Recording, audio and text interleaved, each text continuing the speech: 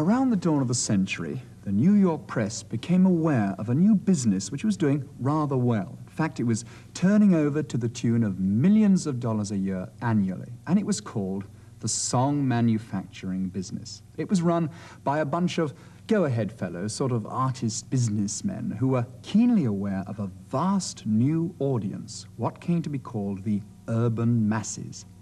Freed from the Victorian ethic of all work and no play, these new masses had lots of leisure time, and they wanted plenty of entertainment. In particular, they seemed to need instant, off-the-peg songs.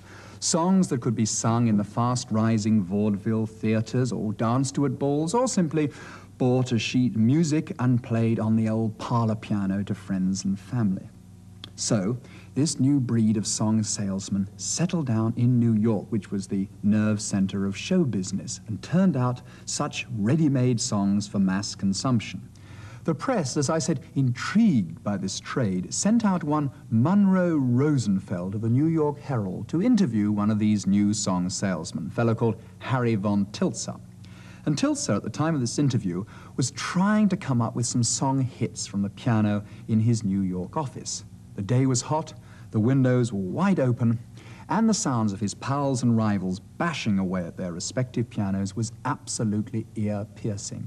"Harry," pleaded Rosenfeld, "I gotta get a title for the series I'm doing about our song business. Now rack the brains, old sport, and try and think of something."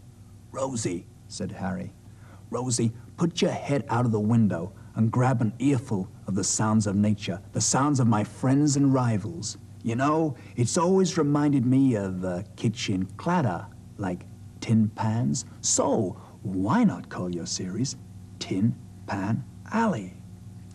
Well, the phrase caught on and came to mean that area in New York where the hits were made night and day.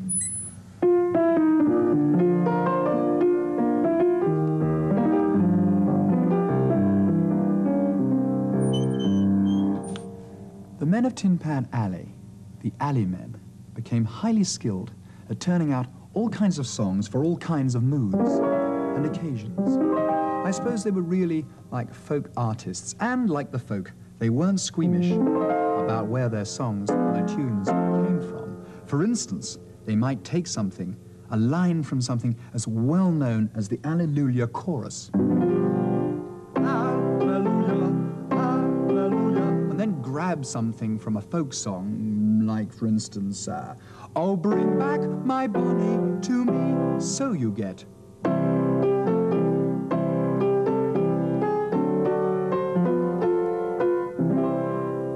And then they'd come out with something like, "Yes, we have no bananas. We have no bananas today. We brought beans like bunions, cabbages and onions, and all kinds of fruit, and say, we've got a nice juicy tomato, nice crunchy potato. But yes, we have no bananas, oh no bananas, we have no bananas today."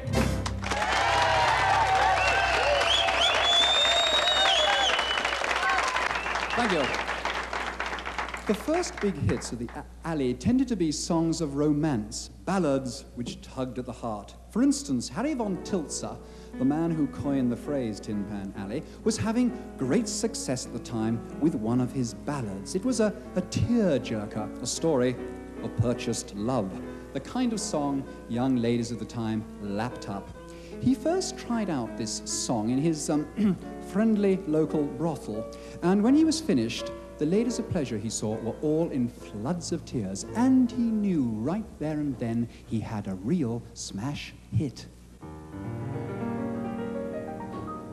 The ballroom was filled with fashion's flower. It shone with 1,000 lights. And there was a woman who passed along, the fairest of all the sights. A girl to her lover then softly sighed, "There's riches at her command." But she married for wealth not for love, he cried, though she lives in a mansion grand. She's only a bird in a gilded cage, a beautiful sight to see.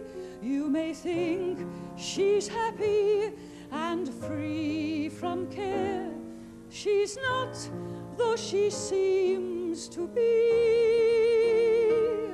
'Tis sad when you think of her wasted life, for youth cannot mate with age, and her beauty was sold for an old man's gold. She's a bird in a gilded cage.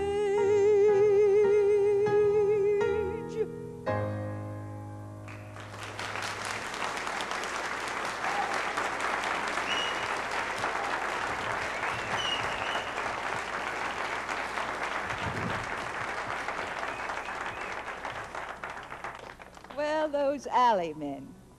You see, when they discovered that sentiment would sell, the ballad became the backbone of the business.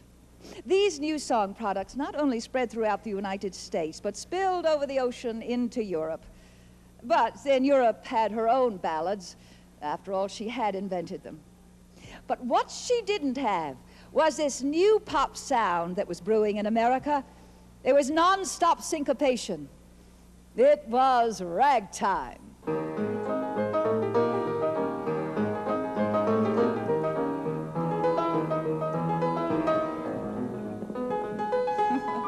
This ragtime, hot and steaming from the brothels of the South and the Midwest, surfaced into the mainstream of American pop.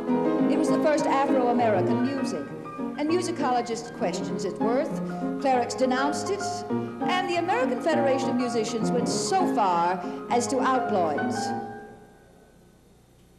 You see, in these new songs, the these and thous of Victorian balladry had suddenly become the ain'tchas and the won'tchas and the honey babes. But by the 1910s, the alley men had tamed the original wild ragtime and turned it into music of their own time. They wrote of Dixie and Swanee and Carolina and Alabama without ever going there. And yet, they made these places seem so full of magic